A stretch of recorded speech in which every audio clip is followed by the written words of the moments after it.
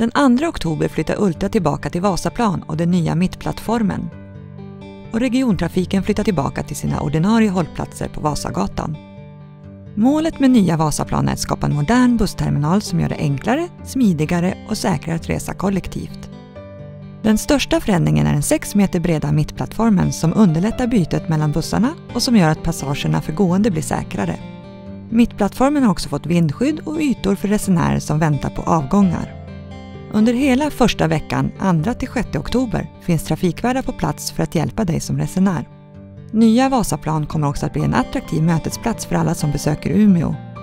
Längs husfasaderna blir det bänkar, soffor, träd och uteserveringar. Dessa ytor blir klara sommaren 2018. Läs mer om hela projektet och se nya hållplatskartor på umeo.se/Vasaplan.